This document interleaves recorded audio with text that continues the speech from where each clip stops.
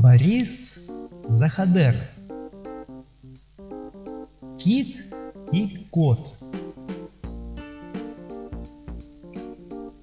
В этой сказке нет порядка. Что ни слово, то загадка. Вот что сказка говорит. Жили-были кот и кит. Кот огромный, просто страшный. Кит был маленький, домашний. Кит мяукал, кот пыхтел. Кит купаться не хотел, как огня воды боялся.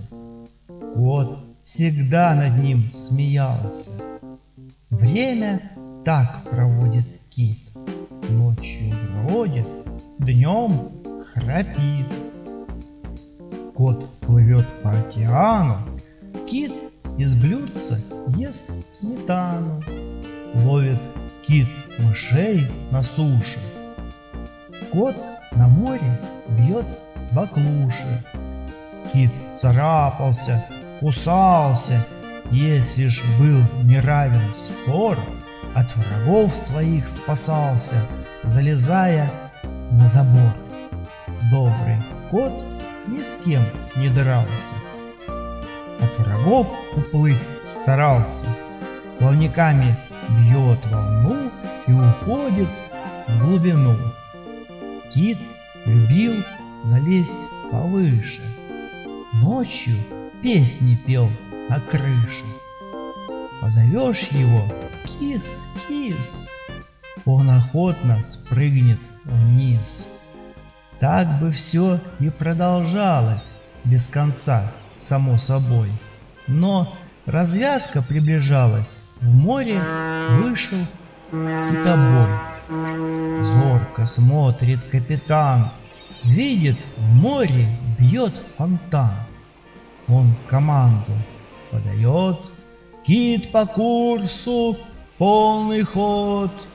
Китобой подходит к пушке.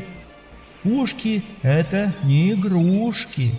Я скажу на чистоту, не завидую киту. «Мама!» — крикнул китобой, отскочив от пушки. «Что же это? Хвост трубой, ушки на макушке. Стоп, машина! Брысь, урод! Эй, полундра! В море кот! Успокойся, что с тобой?» Я, кричит, не котобой. Доложите капитану, я стрелять в кота не стану. Наказать я сам готов к тех, кто мучает котов. Всем, дрожа как лист, телеграмму шлет радист. Всем, на нас идет чудо-юдо рыба-кот. Тут какая-то загадка, в этой сказке нет порядка. Кот обязан жить на суше. СОС, спасите наши души. И в ответ на китобазу вертолет садится сразу. В нем ответственные лица прилетели из столицы. Доктора, профессора, медицинская сестра, академик по китам, академик по котам. С ними 70 студентов, 35 корреспондентов, 2 редактора с корректором, кинохроника с прожектором, юные натуралисты и другие специалисты. Все на палубу спустились, еле-еле разместились. Разбирались целый год, кто тут кит и где тут кот.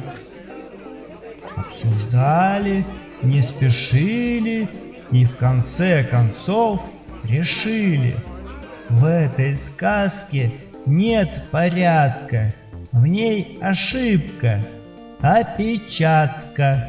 Кто-то против всяких правил в сказке буквы переставил, переправил кит на кот. кот на кит, наоборот. Ну и навели порядок. В сказке больше нет загадок. В океан уходит кит, кот на кухне мирно спит. Все как надо, все прилично, сказка стала на отлично. Всем понятна и ясна. Жаль, что кончилась она.